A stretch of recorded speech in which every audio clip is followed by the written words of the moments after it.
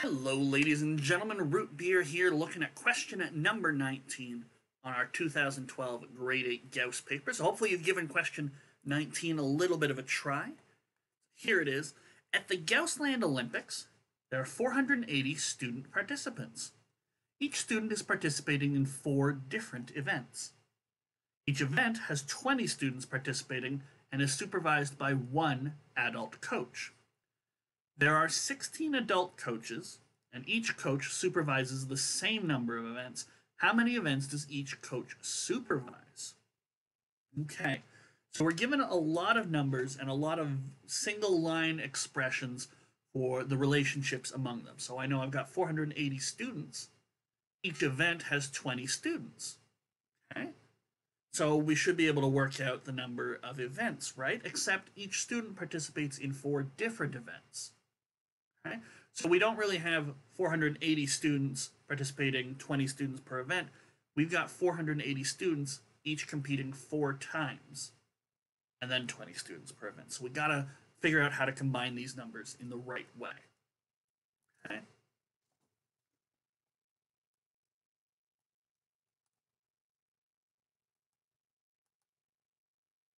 So 480 students, each one is competing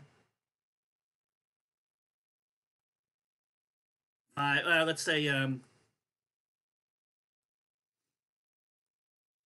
4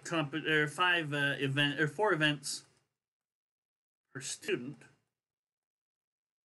So really, we're sort of looking at 1,920 events. I'm going to say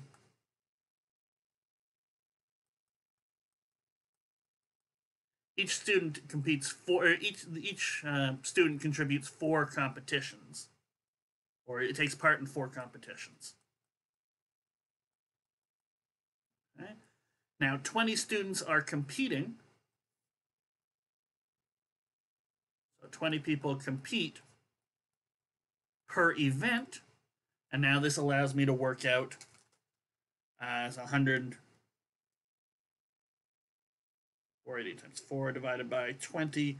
So I can work out that there should be 96 events in total, rather than, say, the 24 that we might have thought just by saying 480 students divided by 20. Because it's not one student and they just have one attempt at at a single event. Each student competes 4 times, so we got to factor that into what we're doing. So, okay, I know I've got 96 events. Great. What else did we know? And what are we searching for? We're searching for the number of times each coach competes. Maybe we should give that a name. Right? We know there are, or not competes, but let's say we know there are 16 coaches. And we'll say each coach supervises n times.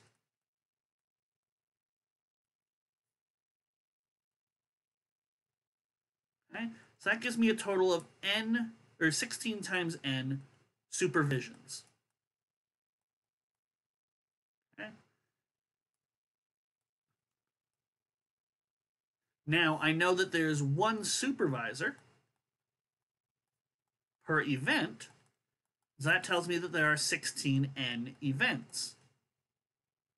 But the number of events doesn't change. We know there are 96 events by looking at the students. We know there's 16 times n events by looking at the coaches, and if we set these equal to each other, we can see that n, the number of times each coach supervises, must be 6. And there we go. So we're looking for 6. Each coach supervises 6 times. And there we go. So that was, question number 19. Up next, we're going to take a look at question at number 20, and that'll finish off part B of our paper. Thank you guys so much for watching. Feel free to like or subscribe or leave a comment if you had a different approach as to how to do the question. You can leave a comment down below. But I think that's it for me. Take care and have yourself a wonderful day.